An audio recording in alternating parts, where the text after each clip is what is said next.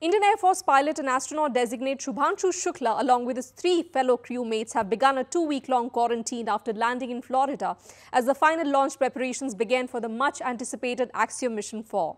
Now, this phase of quarantine helps make sure the team stays healthy before going into space.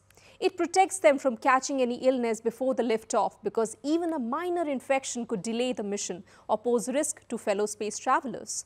So during the next 2 weeks, they'll remain in a controlled, isolated environment with very limited contact to remain mission ready. According to the latest update, the liftoff is scheduled to take place from the launch complex at NASA's Kennedy Space Center in Florida on June 8th, precisely at 6:41 p.m. Indian Standard Time, subject to the final review and the weather conditions. Now, the mission was previously slated for launch on May 29th, but got delayed. Axiom Mission-4 is a private collaborative space mission led by Axiom Space with NASA, ISRO as well as the European Space Agency. It's also the first government-sponsored flight not just for India but also for Poland and Hungary in more than 40 years. According to ISRO Chairman Dr. V. Narayanan, almost about 550 crore has been spent on this mission, including the training cost. But Axiom Space has carried out several private space flights before. Why is this mission any different? Well, it's an important milestone for India because it will mark the first time an Indian astronaut, in this case Group Captain Shubhanshu Shukla, who will travel to the International Space Station for the very first time.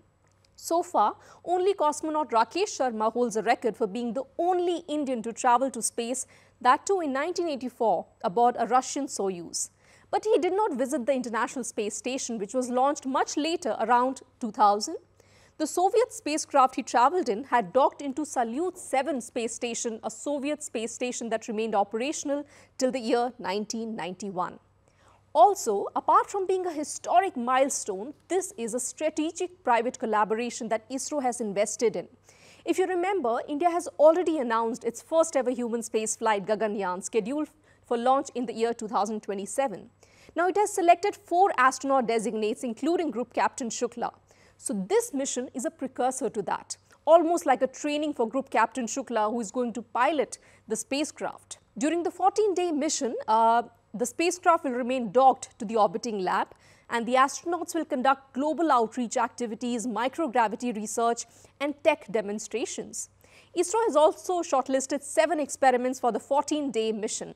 And as the ISRO chairman Dr. V. Narayanan says, and I quote, "The benefits we'll get from this mission are phenomenal in terms of the training, exposure to the facilities and the experience of jointly conducting experiments in space."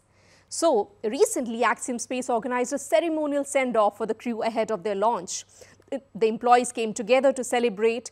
The crew send-off is actually a tradition that pays tribute to the dedication and the tireless efforts of the staff prior to the crew embarking on their mission. The 4 astronauts have spent the past several months undergoing intensive training at Axiom Space, NASA's Johnson Space Center as well as SpaceX facilities.